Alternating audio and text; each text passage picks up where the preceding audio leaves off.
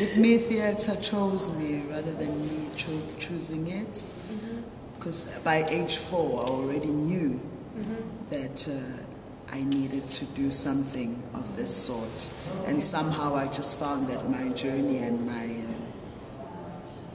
everything just led towards the point that I'm at the moment. You know, I would look at Cyndi Lauper on television and know that I'd say, I want to be Cyndi Lauper. My mom has stories where I would cry because I wanted to be, and for some reason this means that this thing that was within me, inside me, was already yearning to do something. And then obviously later it then changed to, and I got to understand that it's a calling, a bigger calling. It's not just for the television, for being famous or anything like that, but it's about to spread whatever that is within me, you know, for me to share it with the world.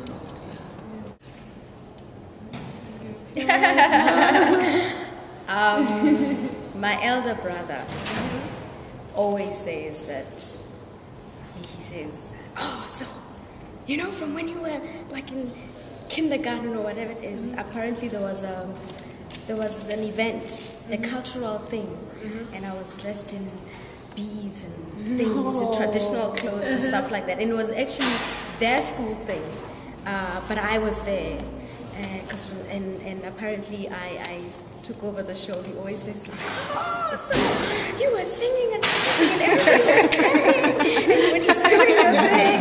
And I'm like, really? So, yeah, it's just been a part of me. Unfortunately, when I was, when I was 6, I got cast in my first ad. So from then onwards, and it's been over 30 years, you know, of trying to harness this. But it's not even about performing. It is sharing my soul. That's what this journey for me is. It's sharing that through stories, whatever stories. Yeah. Have you ever played a character that, say, like, you felt like you couldn't relate to? Or it took a long time to kind of get into that character? Or does it just come naturally? No, nothing comes naturally, especially because as an actor, with training, you learn the theory about assuming a role, you know, and with every role that I've portrayed, or that we portray as actors, we try and lose ourselves. So it is always a challenge. It's always, you always have to physically lose this, which is you, and assume a different persona, physically, mentally, and wholeheartedly. You know?